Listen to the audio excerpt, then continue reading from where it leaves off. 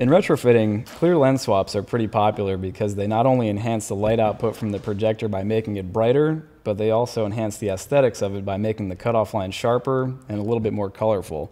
So today we're going to go over the information behind clear lens swaps, different clear lenses available, compatibility, and the techniques to get them set up just right on your projectors.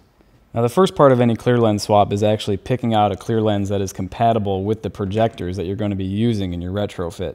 In most cases, you really only have to do this for OEM projectors because most aftermarket projectors actually come with a clear lens from the factory.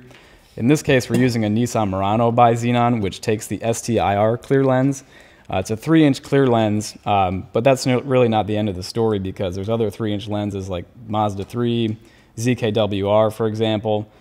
So those will all fit, but the other thing to consider beyond that is the focus height of the lens, which is the depth of the lens from the front to the flat side on the back.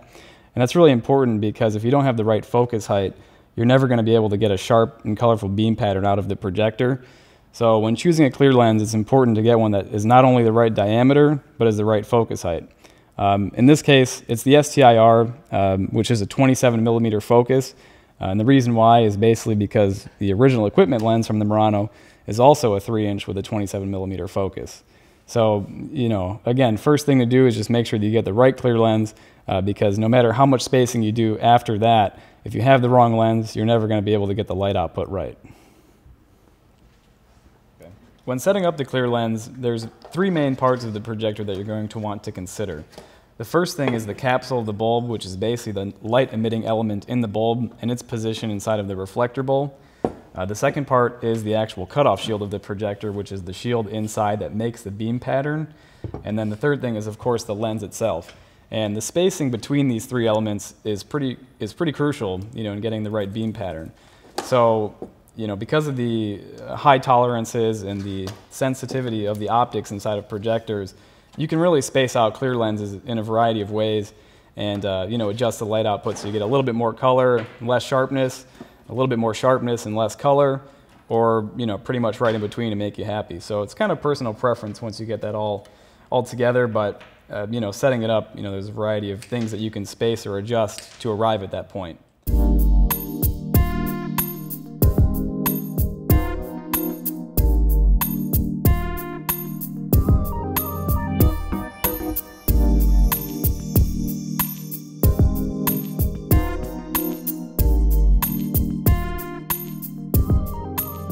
Now in this case, we don't have to do any spacing at all in the cutoff shield, the reflector bowl, or any spacing on the bulb.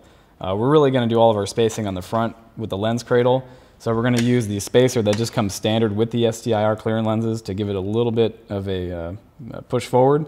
So what we'll do is we'll just kind of demonstrate on a wall how the light output looks with no spacer, with the spacer installed, and with too much spacing, so you can see how the output changes.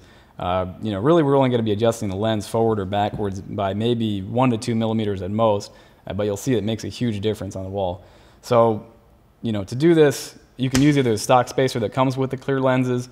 We also offer these paper spacers here, which are really great for clear lens swaps because they allow you very fine adjustments to be made on the clear lens, and that way you can set up the light output just the way that you like it.